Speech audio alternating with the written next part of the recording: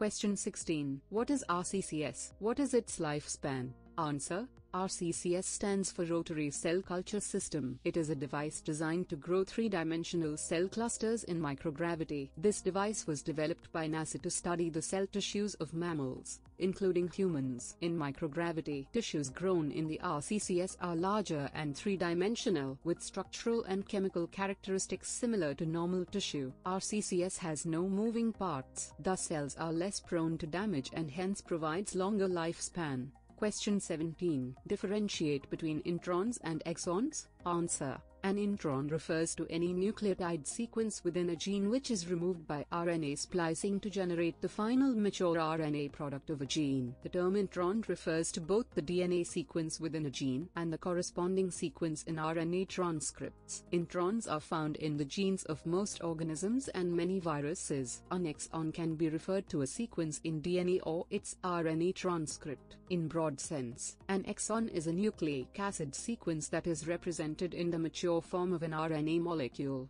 Question 18. Explain method of perfusion. State some of its drawbacks. Answer. Perfusion is the process of delivery of blood to a capillary bed in the biological tissue. Tests of adequate perfusion are a part of the patient assessment process performed by medical or emergency personnel. The most common methods include evaluating skin color, temperature, condition and capillary refill. Perfusion can be of two types: overperfusion and underperfusion. Types of perfusion is classified according to the average level of perfusion across all tissues in an individual body. Tissues like the heart are considered overperfused and receive more blood than would be expected to meet the metabolic needs of the tissue. Question 19. What is LMO? State some of its importance. Answer. LMO stands for Living Modified Organism. LMO are those organisms that have been genetically modified through the application of biotechnology. LMO also includes organisms that have been modified by novel recombinant DNA techniques as well as those that have been modified by mutagenesis or classical breeding and selection techniques. Importance of LMOs is that they can eat hazardous waste. Question 20. What is prosthetic limb? What are its drawbacks? Answer.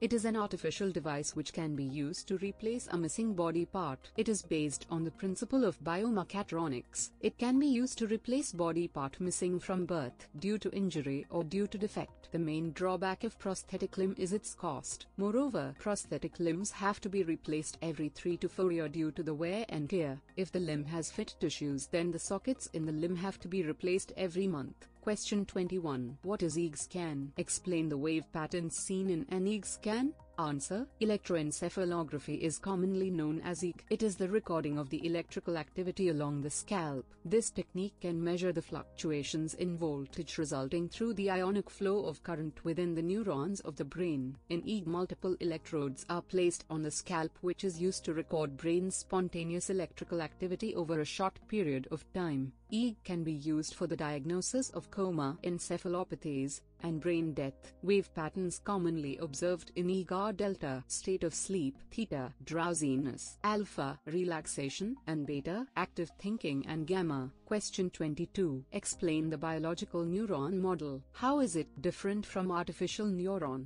Answer. Biological neuron is also commonly known as spiking neuron model. This model is mathematical description of the properties of the nerve cell or neuron. This model is formulated to predict and describe the biological processes. This is different from artificial neuron because artificial neuron is based on computational effectiveness. Artificial neuron is based on the synaptic weight for determining the neuron output. Question 23. Differentiate between retrovirus and provirus. Answer. A retrovirus is a RNA virus which can be duplicated in a host cell using the reverse transcriptase enzyme. It can produce DNA from its RNA genome. The produced DNA is then incorporated into the host's genome by an integrase enzyme. The RNA virus thereafter replicates as part of the host cell's DNA. Retroviruses are enveloped viruses that belong to the viral family Retroviridae. Provirus is a virus genome which can integrate into DNA of host cell. In inactive viral infections, the virus will not replicate itself but through replication of its host cell. This state can last over many host cell generations. Question 24. Explain pathogens. Name some types of pathogens.